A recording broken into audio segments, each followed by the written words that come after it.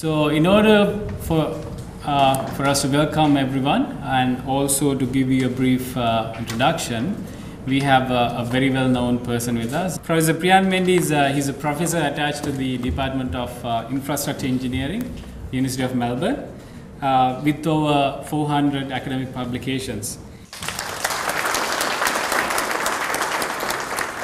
Very warm welcome. We have some, in fact, very distinguished people as well, and very qualified people, and so we'll have a very good forum. And this is the first forum, as Shanaka mentioned. First one was in London a few months back, and this is the second one outside Sri Lanka. So it's really today I'm going to, because we want to have an open forum rather than us talking too much. So in fact, it is just a very brief introduction. Actually, it's a network of in fact, academics, professionals, and entrepreneurs. Again, who love the country and wish to contribute actively towards the development of a prosperous Sri Lanka. So, what is the main objective of today? This is put in few words, and to say that it's an effective and recognized organization conducting an intellectual dialogue and interacting with Viyathmaga Sri Lanka Executive Committee to act as a conduit to convey good ideas for development of Sri Lanka. So we are starting with all that today. We are starting to put these good ideas, and it's really like starting a dialogue now. It's really open forum, getting ideas, interacting with them, and then passing that. Before, what happened was, I know that we were trying, and we all have tried last time, now by 25, 30, more than that here in Australia. I have tried, but it's very, I found it difficult to pass the messages directly. We had good ideas, but they were not going directly there. But this could be an opportunity for us. We try our best to really pass those messages. So that's the idea of the main objective of the forum here. So there's a common idea. This really start with some of the things that I'm interested in personally. So like these areas, you don't need to read, but I do a bit of work on AI, the artificial intelligence, to robotics, some interest 3D printing, intelligent transport solutions. We have organized a forum on the 25th. I'll be in Colombo to really talk about the traffic congestion. I know it's a big problem in there, so we are starting on the 25th.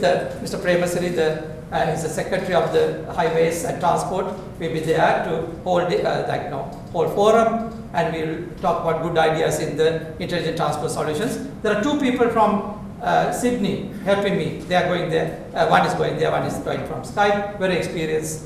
So what they want there is to really some ideas, good ideas coming from around the world. So the first one we are doing it, and so on. So Australia can contribute a lot like that. So already starting from on the 25th. So things are happening. Innovative materials, biotechnology, medical services. It's not directly mine, but these are some other ideas. Agriculture, there are experts here. Construction innovation. So these are some closer to me, but it's there are many other areas that we are going to talk today. Now, so I think that I conclude that very brief introduction to the Viyathmaga. We have another renowned person here with us to address you next. He is Mr. Gamini Pereira, OAM, and he's the founder, president of the SCATS, which is one of the earliest or the first Sri Lankan organizations to form in Australia when trying to contribute and trying to bring all the professionals together. So yeah, he'll be addressing you next. Now I will just highlight few clippings of His Excellency President Gotabaya Rajapaksa about Viyathmaga concept.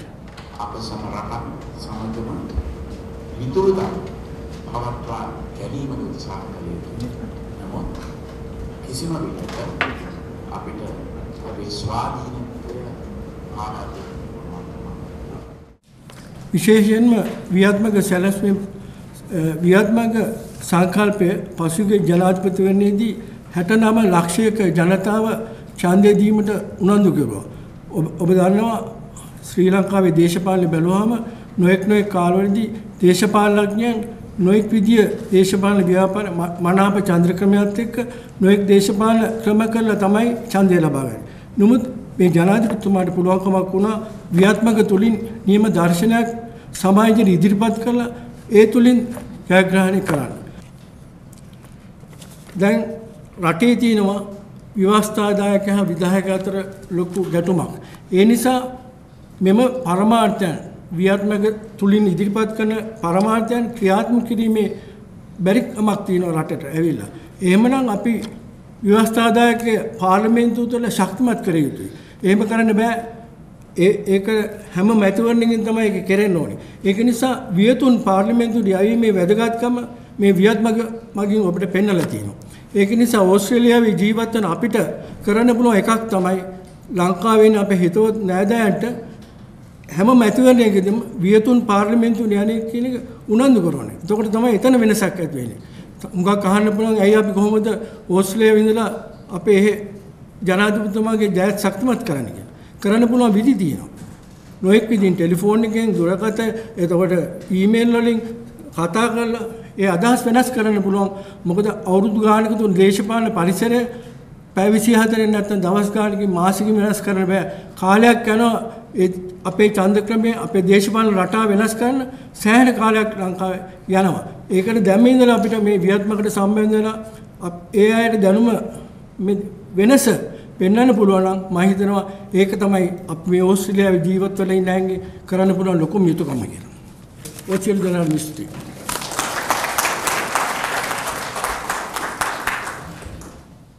We have Dr. Sarath Tukwata. He is a lecturer at RMIT and also senior vice president of SCATS.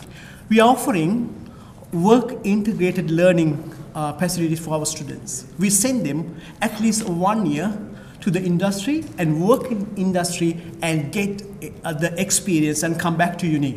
We are following up them and we are giving credits for them for their gathering experience. They are just not they are not going through the textbooks, rather than they are going out and experience the field of their studies. So this is I'm telling from the business school. I believe, I know other faculties will do the same thing, the other faculty that I mentioned. So as a small idea, there'll be a lot of professionals and a lot of knowledgeable people here. For this idea can be put into pools like sector-based specialized pools.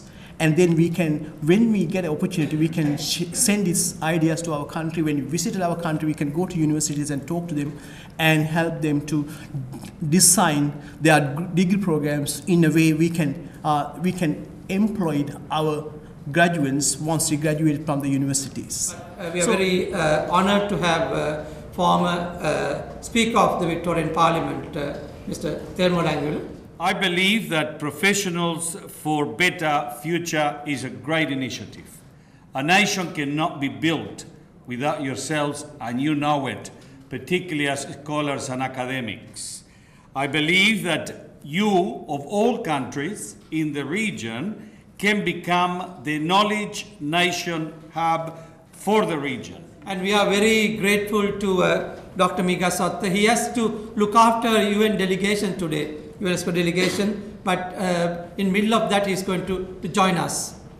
When you appoint people to the parliament, right, always trying to appoint professionals who love the country. In other words, professionals plus patriotic people. In other words, P plus P. P plus P people we need. That is professional plus patriotic people. Just because you are professional, if you are not patriotic, the country is useless. So both P plus P must be there. Mr. Hemant Rohita is a scientist. Currently is the chairman of the Technology Committee of SCATS. I feel we have to change our culture, thinking culture in Sri Lanka for us to be an advanced economy in the world. So I have jotted down a few ideas which may be of some use at some stage, which were, I have said here, have an innovative culture, and it has to be publicized and brought into people's minds, like innovation is future. That sort of thing. It's not, I don't think it is really happening. We need to bring that idea of innovation from the very young age, from the kindergarten level, and introduce the innovation in schools, study of innovations, have frequent discussions in the television and compulsory newspapers. Yes, we can start from, yes, you can, you can identify yourself? In Australia, we have plumbers, electricians, and various trades, even cleaning profession. There are people who are truly excel as entrepreneurs in Australia. So we want to initiate something like it in Sri Lanka as well, and we have already initiated that program with some institutions. We want to enhance on that one and make sure that we continue to coordinate with Australia, giving Australian examples back there, and share our knowledge with them and make it a good, successful program in the years to come.